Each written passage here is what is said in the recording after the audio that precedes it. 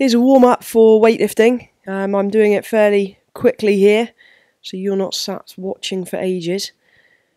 So the time that I take on each of these exercises, feel free to go a little bit longer, but you can see starting off with just some wrist circles, mobilization of the wrists, then shoulder movements, rotating the shoulders backwards. You're going to be involving pretty much every part of the body when performing the Olympic lifts, so we need to make sure that we're warmed up from top to toe. Just mobilising the shoulders at the same time as loosening the neck off. It's important that you take your time. Ideally you want to hold these stretches for a good 10-15 seconds.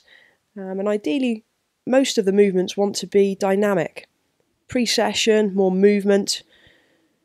And at the end of a session is where you want to be doing your static stretches where you hold them nice and still. But we're going to be moving through a whole load of explosive movements in the Olympic lifts, so it's important that the warm-up reflects that. Here, just moving through some frog exercises to get the knees and the hamstrings mobile. Leg swings, alternating legs, opposite foot to opposite hand. Nice to wind up the hamstrings, glutes and lower back with this one. Start nice and gently, increase as you develop through the reps. Bit of a hamstring stretch here, also gets the lower back as well. All muscle groups that we're going to be engaging when lifting. Single leg squats down onto one side. Good obviously for the quads, the hips, but nice for the hamstrings, calves, just to get a good range of movement through all the joints before we start playing around with an empty bar.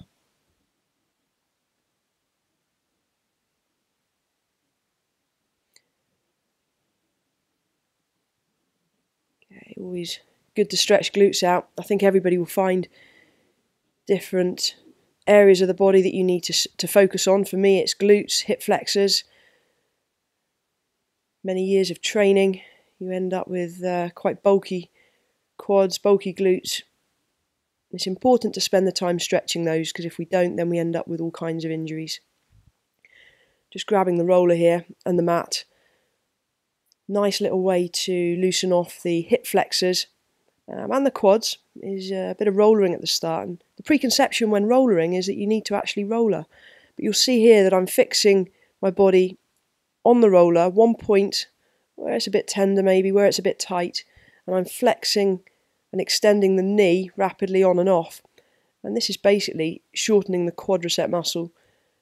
So it's adding a stretch whilst holding that fixed position. I would typically spend a good 5-10 minutes or so doing that exercise alone before moving on to the knee. And if you want it a little deeper, rather than using a roller, you could use a compression ball. Just changing the angle so it gets different parts of the muscle. And switching to the other leg.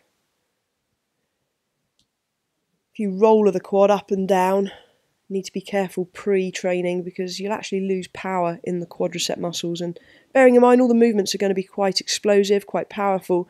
And if you're going to be lifting heavy, you need to make sure you've got as much power in those quads as possible. So try to avoid rollering up and down the quadriceps pre-exercise.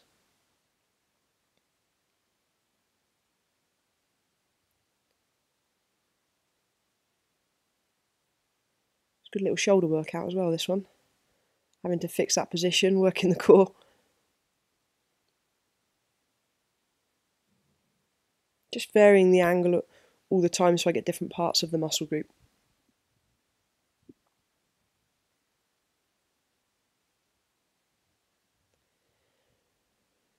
Okay, this exercise really good for hammies, lower back, wrists as well. Taking weight on the hands is necessary before we start training. Key to this exercise, try to keep the hands flat on the floor. If you're restricted in the hips, you'll find that your hands will want to lift. Just taking your time wherever you need to do any other stretches.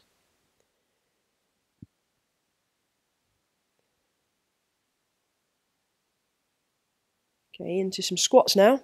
This is much more specific to what we're actually going to be doing during the lifts.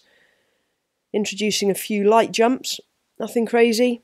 Start gently, increase that range of movement, increase the power rep by rep until you feel that you've done enough. People think of a warm-up as going for a run or jumping on a rower. A rower is probably the most specific cardio piece of equipment you could use, but generally my warm-up would involve what you've just seen.